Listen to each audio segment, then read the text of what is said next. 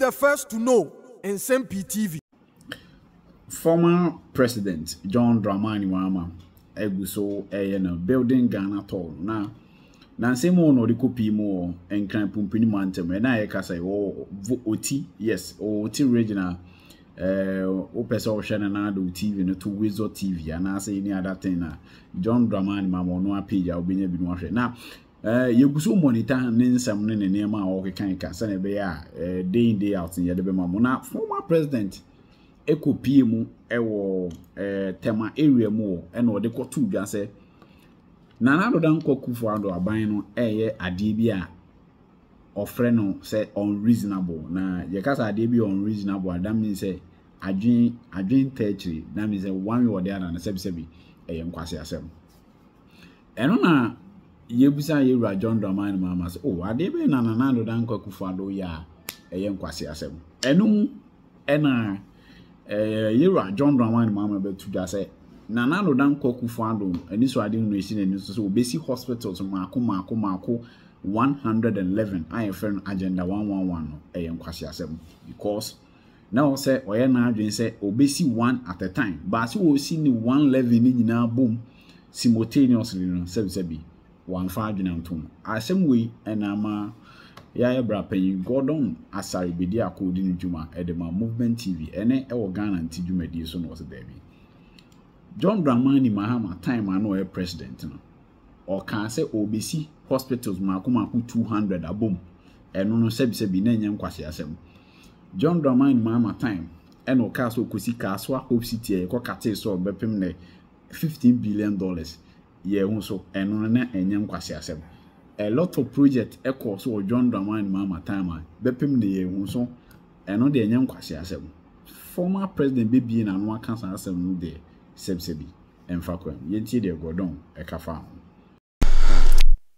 John Mahama kasa John say agenda 111 40 no so musi ye de krampo no emu 23 eye World Bank for the sea 23 no World Bank for the says can buy et John Mahama who kaso betibasi schools 200 you thought it was reasonable but President Kufuor AC 111 hospitals there we say unreasonable na wo kwa den we record if say mo manifesto musa had the same some basic 88 district hospitals across the country.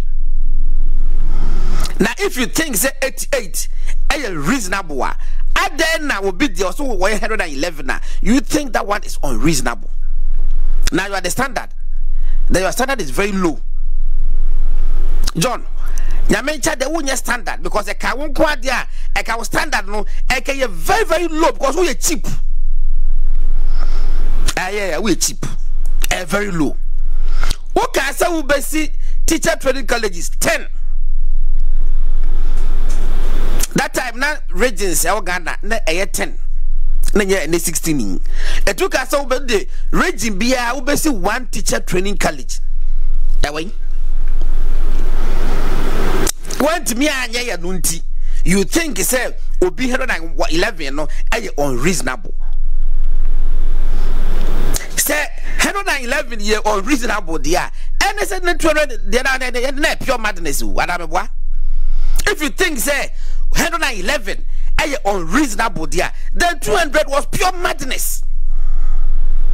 Pure madness.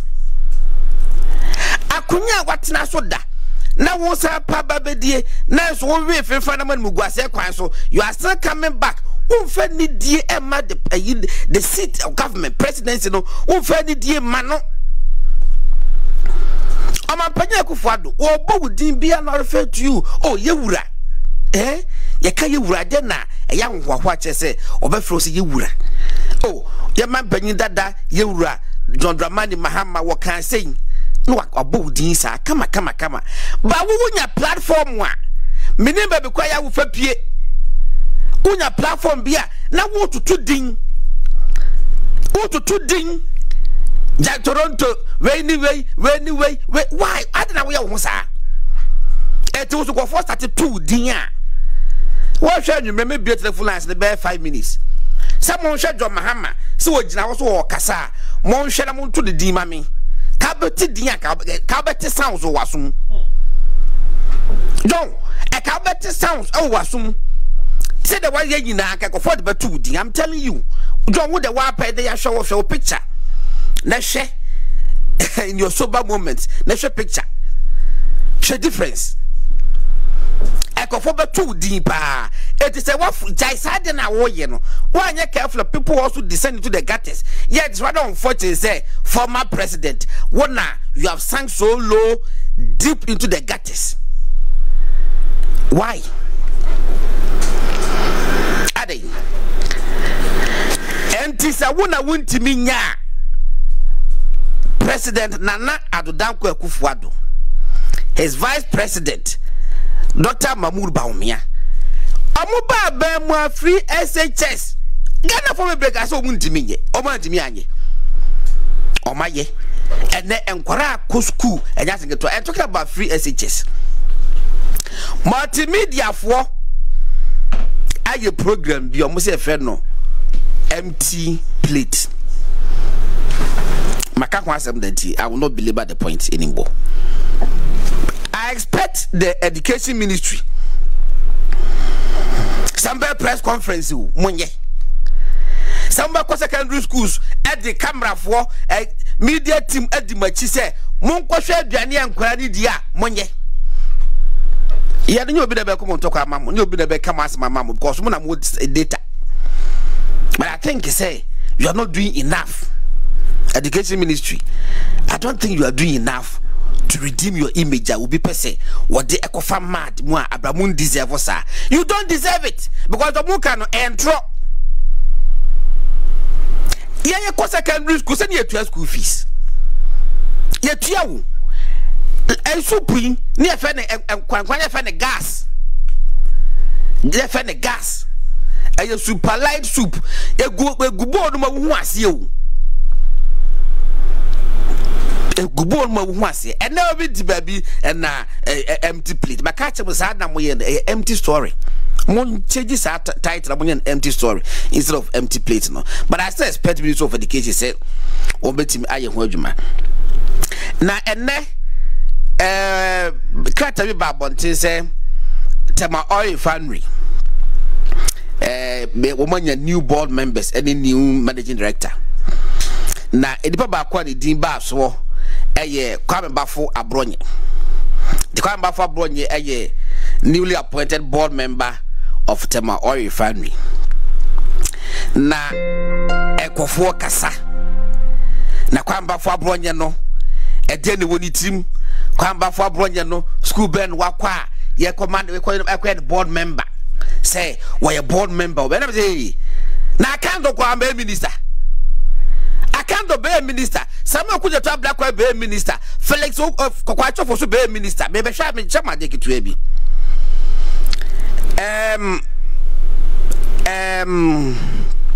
Kwamba for Abronye. Me born the credentials ka krebi akyerem. Me no woka saying Kwamba for Abronye kuta MBA, okay? MBA in Petroleum Economics and Finance. Coventry University ono kwaye no Kwamba for Abronye kuta MSc Energy Economics from Gempa ninya master so Kwamba for Abronye ekuta LLB chese no say law degree e Cardiff University wasan ye LLM nansan wo yes graduation no I think said 2 months ago or so last month okuta LLM you say them masters in law for University of Ghana. Okay? Kwamba for Abronye say chartered energy economics from Global Academy of Finance and Management. Meno ka say Osuya advanced LLM in energy law. Kwamba for Abronye able to qualify as managing director of BOST, of NPA, of GMPC, of TOR. Credentials in a new. Me say Abrana Ablakwa ye the deputy information minister. That's a question lego kwan and certificate kwan nsa po nyankan. Obi stop no. Akando. Eko ko vet ye busa ne say job experience papa job experience I can't do say the job experience wonya and they say woye Danny Hall prefect. And yet you see yana go focus Danny Hall prefect and now ebio because oh yeah belittle no we are not belittling him, but they say job experience adwuma na wo ye tua woka ya no ni job experience o but school mu post to the a job experience o say why Danny Hall prefect da it the job experience I don't know you don't qualify more be minister I think the deputy minister of natural resources or something et kwamba for abronye ni CV kakra na makan am obi ate no tell me he doesn't qualify as member of tour board. Tell me he doesn't qualify. Na enkofo ate ya kwamba for boje chese o se do sika sent book madwia mu say bi po won ko school da na meboa ebi asa na madwen ye mo enti no mediwe no ebesi no mo akake to ba ko bi abasa betifi no mo ya that sorry na ye hu krata ya a free o mapanyin asoye executive secretary minu apanyin na medi etu asante na watcho krata dia koma clerk of parliament was anti LGBT so go kill the plus ni ade hu me nka ne kese o mapanyin if it must be done it must be done well. If it must be done well. Adie we na kenya asem enso enkofa na ba be yasem now issue na ba be hot potato ogro ho a ebese wonsa ogro ho a ebese wafono ogro ho a ebese ketrema ogro ho a ebese wano ama wuntibi nkasa biem. You are dealing with hot potatoes. Yes, right. Why your politics are young woman? So you know, and near mess away. Yes, our election year. As some no call parliament, MP before Obia, the Papa Coquan or Pajanas as a one peneso. And this in Ibia and Pajanas as a one peneso. 275 members Obiaso operation in its form. Abeto mampanyi wanim. Mampanyi ba ko be buy anti witchcraft bill, witchcraft BB. Measure should I appropriate ni na me diaba. What can I say? One day parliament ya adwen pepepe. Nanso no niema bi wo mu a ene Ghana 1992 constitution ebra ene no parliament ensan kohwe no munyim frim anya sa wa kasa wo de beko as the executive na omagiatum amapanyi de aben so far na enyamedi wonsem pe ene krata beto abonte no enam se mo se nkofo dipa mienu bi de asem no ekos on movement television ene wuntumi radio 95.9 social media handles nyina so